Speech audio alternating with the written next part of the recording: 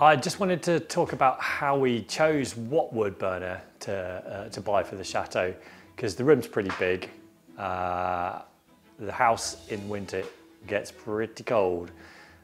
We installed some double glazing.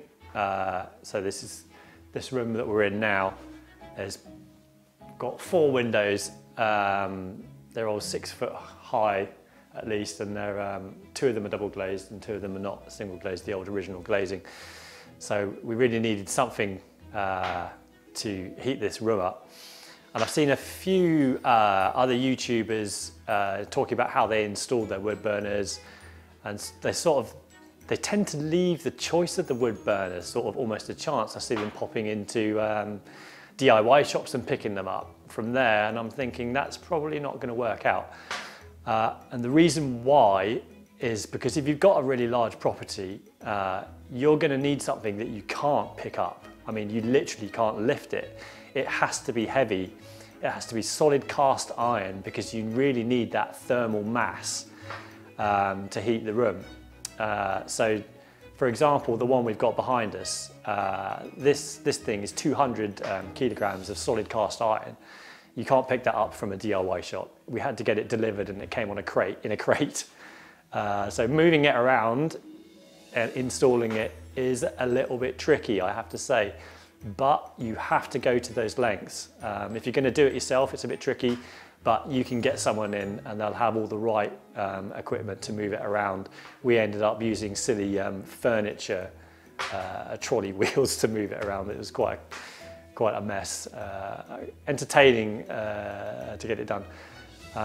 But it needed to be done. And the one that we've got also, the reason we chose cast iron is because not only have you got a really solid thermal mass which acts like a storage heater and helps really hold the heat once it gets up to temperature, the other reason is it's not going to warp. So what will happen if you've just picked up one from your DIY store, the likelihood is if you can lift it, it's made of mild steel, and what will happen with mild steel is after a while it's just going to warp and you'll end up with a sort of wonky wood burner, and it isn't going to be good because it's going to start leaking and it isn't going to hold the smoke very well. And anyone that's had a performance exhaust on their car will know that will have experienced a stainless steel manifold, for example, where they just warp after a very short amount of time. It's because they just can't cope with the heat. So you want cast iron. Another thing you're going to want to look for is the heat energy output. So this one is 11.9 kilowatts. So that's equivalent to roughly 6 radiators. So that's a nice high energy output.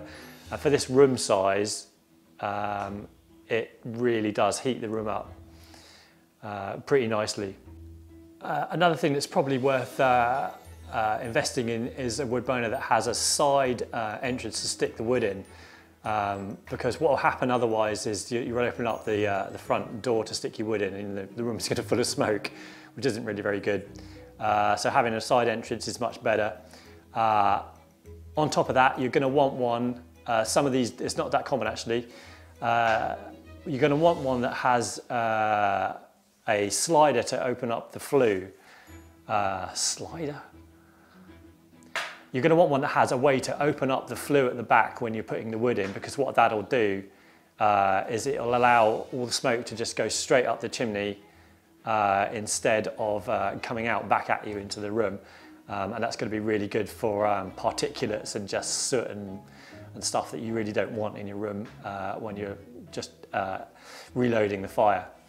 So here's ours. You've got the little side entrance door there, and you've got your way to open up the flue is you just pull this back and a slot opens up in the flue, and well, then when you open your door, your room doesn't fill with smoke. There's nothing coming through there at all. That's really nice. And close it back up again so that the heat doesn't just go straight up the chimney, because that's another thing that will happen. You want the heat to stay in the wood burner. Another thing that's worth mentioning is just the positioning of it. So we've got ours, as you can see there, it's quite far out of the chimney because you want as much as possible for the heat radiating out from this thing to come into the room and not go up the chimney. So having it out as far as you can get it is good. There's still enough space there on the hearth such that the ash doesn't fall on the floorboards, which is nice. Yeah, so pull it as far as you can out, and that's the best way to sort of situate it. Get all that heat in the room. What you can do is if you can't get it out of the fireplace enough, you can buy these sort of little fans that you just stick on the top, and people swear by these because they sort of blow the heat off the fire and into the room out of the fireplace, which can be a way to do it if you just don't have that access.